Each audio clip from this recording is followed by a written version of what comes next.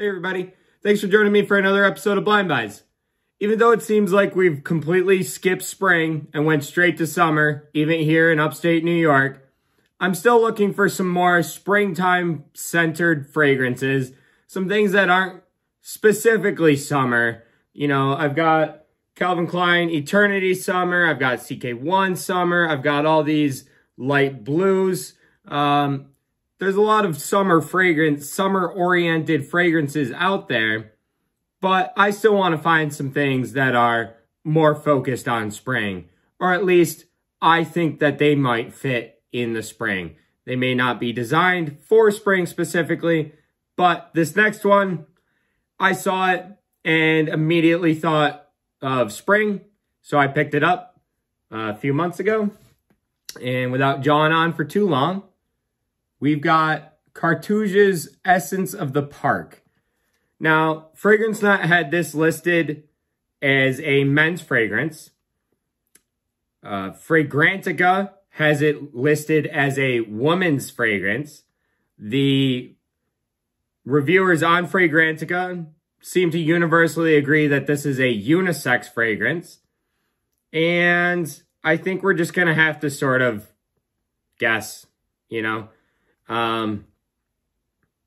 The Fragrantica notes are lacking heavily, so I pulled the notes off of Carthusia's actual website, which is Italian. And without jawing on for too much longer, let's just open this up. So they've got Carthusia embossed on the top. Not that anybody's going to be counterfeiting this. And then, very nicely, they've got an insert with their name. And this is kind of what we're looking at. So, I'm pretty sure this is a niche brand. And I wish the bottle was in backwards. But, little thumbnail there. This is a very fancy bottle. Despite being, you know, very basic and unassuming, this is a very fancy looking bottle. Carthusia's, like, they obviously have these made for themselves, as Carthusia, you can see, is actually on the bottle. As far as accords go, they sort of say citrus and aromatic on the top. They sort of say floral spicy in the mid, or heart. And they say woody and musk on the bottom. And if you can see that, the atomizer was actually facing the right way. Happy days. And I guess we can do the notes. 1, 2, a little on the second, third should do. And let's just drive right into the notes. It's got bergamot, lemon, tangerine, artemisia, lavender, and a marine accord on the top. In the heart, they've got magnolia, neroli, lily of the valley, geranium, pink pepper, and cloves. And on the bottom, they've listed vetiver, actual ambergris, elemi, vanilla, tonka bean, and white musk. There is a lot going on in here. That's neat. They've even got Carthusia emblem etched in the top. So, what does this smell like? It's not very potent, I'll tell you that much. Not off the first shot.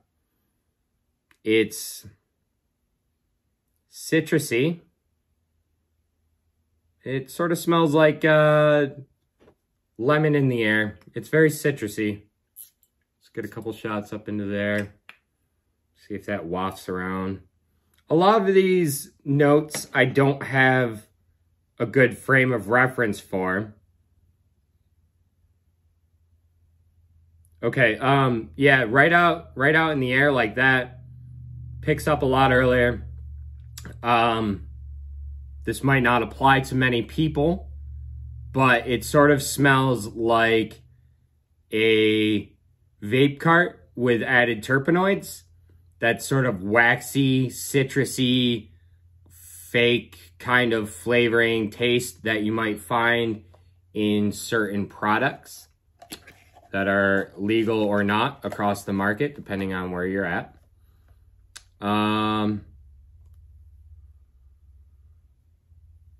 It's not...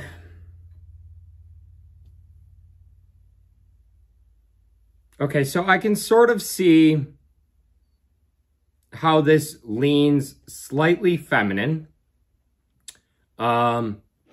Because it does have a sort of floral... Wow, quite the atomizer on this guy.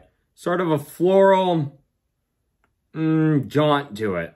It sort of has this undertone that I was finding in some of the female atars like Nargis and Oyuni.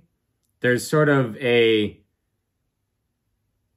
floral note that you would not generally find on a men's fragrance.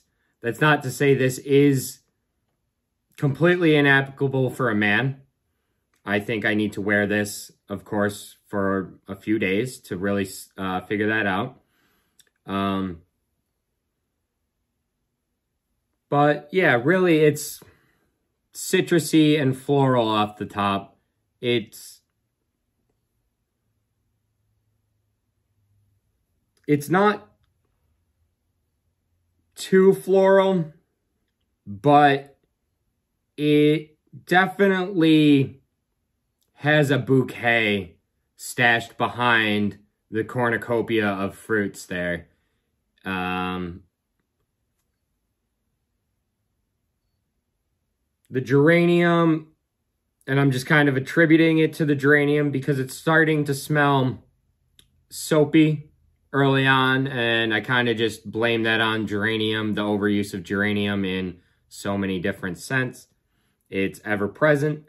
If I look at the back of the notes or the ingredients right here, we've got ever-present geraniol. It might just be a fixative, but it definitely, I believe, ends up changing the smell. I would like to wear this for a few more hours, of course, and really see what the base kind of does. I'm kind of interested in the actual amber greenness of it. Not that if that's even a word. I want it to dry down. I'm hoping some of these white florals come off and we get something that's more dead center than what I personally think it is right now, which is just slightly leaning feminine. I have to go to Florida for work in a few days. I'm going to be bringing this with me and Purple Label as well as Ohm Sport. I'm not sure which one I'm going to open, but this one I'm going to bring with me, and it'll be interesting because this will be one of the scents that I actually get to test in multiple different climates. So that'll be interesting. Hopefully I don't choke anybody out down in South Florida and down in the Keys. Either way, you know, whatever. I'm probably going to be in AC just because of the job. But I have blabbered on for long enough. I keep doing this. So I will see you on the other side of the waterfall. Thanks, guys. Okay, folks. Let's wrap up our thoughts on Carthusia's Essence of the Park. We'll get the housekeeping and stuff out of the way first, as we normally do. Batch code is 009-22-054. And if you go on Check Fresh, which is where I try to verify all my patch codes, maybe it's not the best choice, but if you go on Check Fresh, Carthusia isn't even on there. So just based on what they put in the batch code, I'm guessing this was either made in September of 2022 or it was made on the 54th day of 2022. So either September 2022 or February 2022. But that's just a guess. If anybody can confirm, let me know. At the same time, I don't think it matters all that much because nobody's really buying this and there's no infighting about Carthusia's Essence of the Park. Housekeeping, I got this on FragranceNet and it was $107.99 when I ordered it. They've got 3.4 ounces on the bottle and that works out to $31.76 an ounce. Sort of on the upper end of designers, but I think Carthusia is technically a niche house, although they may make like bags or something. I'm pretty sure they are niche. I consider them niche anyhow. The projections, not super good. I've got like a 4 to 5 out of 10. It really could be better. I wish it was better, but at the same time, if it was much, much stronger in that regard, it might even get annoying to its user, its own wearer, and it just kind of fits a void well. It's not in your face or anything like that. It's just a nice going about your day kind of scent, so it doesn't need to be insanely strong. Longevity, like I said, kind of going about your day, but you're also not going to get a full day out of it. Maybe 4 to 6. I've got 6 to 7 down, but, you know, maybe a work day if you apply liberally. I brought this down to Florida with me on a work trip, and I was working in, like, air-conditioned areas and stuff like that. So I was getting some wafts throughout the day. It's not like I was generating a ton of heat. I was generally static and, you know, kind of covered up actually as well, wearing a hoodie almost all day, even in southern Florida. And I guess you could say that kind of hampers projection, but at the end of the day, going back to the hotel, I wasn't noticing, like, I was having to reapply at the end of the day in order to keep the thought in my head and try and figure out what this does. But that being said, I was really, really enjoying it. It fit good in that Florida weather. It was maybe, you know, 80 degrees outside. Everywhere I was working inside, you know, low 60s, stuff like that. And it works good for those environments. It's really not going to be at all for winter, which you could probably imagine. I bought this for spring specifically and ended up wearing it in a more summer environment, but spring, summer, it's going to work out very well.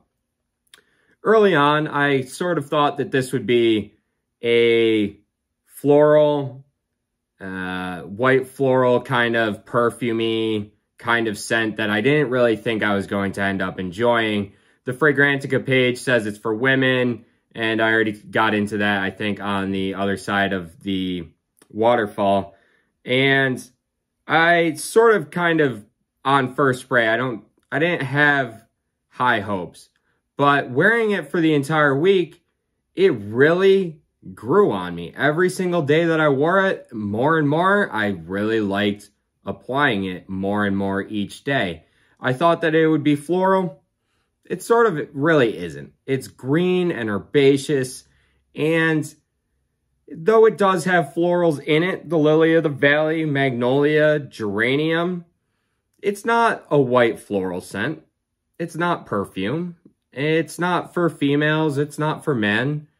And it's not for robots. It's not robot juice. I think it's just kind of a good representation of a nice park, obviously.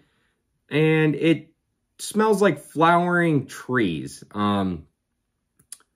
Like, I don't really know how to describe it, but it smells like waxy flowering trees in a way.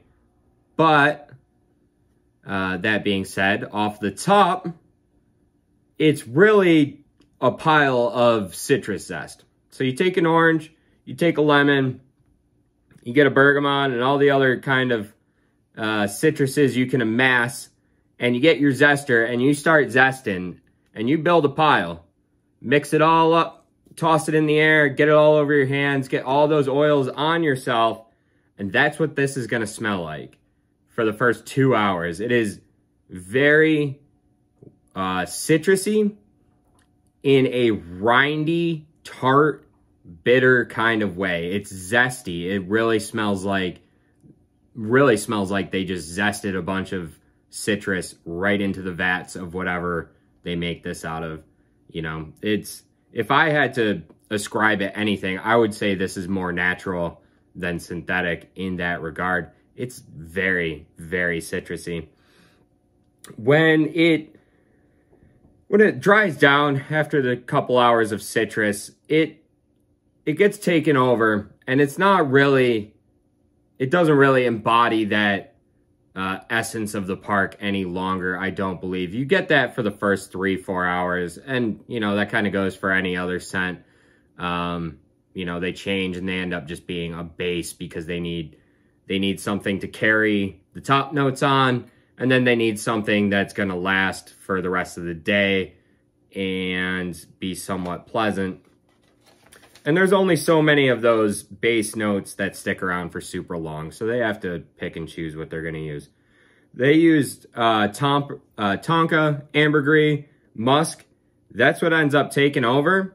It's sort of dusty and fuzzy. It's soft.